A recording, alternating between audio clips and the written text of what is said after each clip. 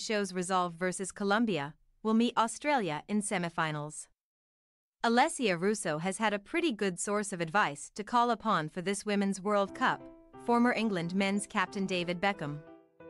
And with her winning goal in Saturday's 2-1 victory over Colombia in Sydney, the Lionesses forward took her country storming into the last four of the tournament, a stage Beckham never reached during his glittering international career.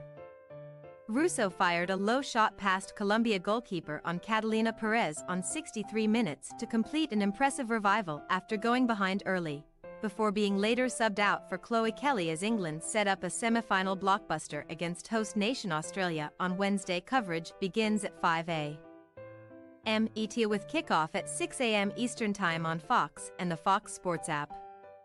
Earlier this year, Russo and Beckham connected. Russo is the favorite player of Beckham's daughter Harper and the ex-Manchester United, Real Madrid and LA Galaxy star passed on certain tips about dealing with the stresses of World Cups. Whatever impact it had, Russo certainly held firm when needed here and on Moves England, the oddsmakers' favorite and seeking to add more silverware to its victory in the 2022 European Championships. Earlier, Alessia Santos produced one of the great goals in Women's World Cup history with a stunning effort to put Colombia ahead after 44 minutes.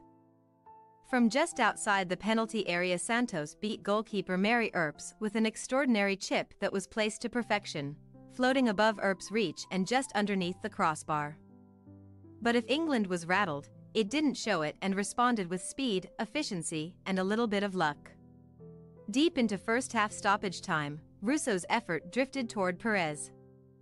And Perez came sliding out to collect it but saw the ball someone squirm out of her grasp. It landed in the path of Lauren Hemp, who calmly poked it into the empty net from close range. That set the stage for Russo's second-half poise and ultimately, what will be a third straight semifinal for the squad, having played the United States close in the 2019 semis before being edged out in a tight one.